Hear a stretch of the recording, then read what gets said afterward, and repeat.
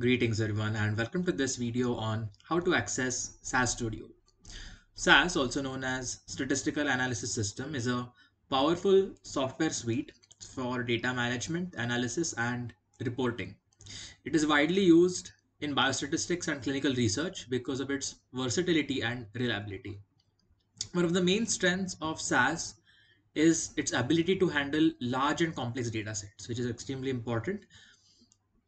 Usually, biostatistical studies often involve analyzing data from multiple sources, such as clinical trials, observation studies, electronic health records. SAS can efficiently manage and merge all of these data sets, clean data sets, manipulate data sets, handle missing data, impute missing data, and perform data cleaning and validation. SAS also offers a wide range of statistical procedures, including complex regression modeling, survival analysis, mixed modeling. These procedures are extremely well documented and reliable in SAS.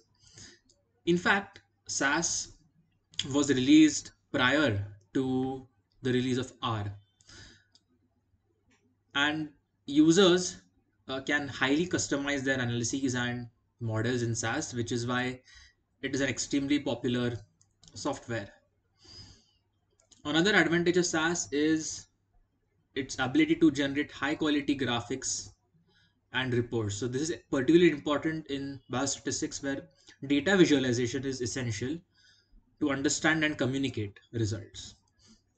So overall, this is an amazing tool for biostatistical computing because it is efficient, reliable, and versatile. And its wide range of features and capabilities are what we as researchers, data analysts, and statisticians are looking for. SAS is used to be a paid subscription software. However, the SAS OnDemand for academics, which has been released by SAS, is a game changer. So the entire suite of analyses have been provided by SAS completely online. So now anybody can access SAS Studio online, create their account, sign in, and enjoy the range of features offered by SAS. So if you don't have a SAS profile, follow the link, create a SAS profile, and log into your account.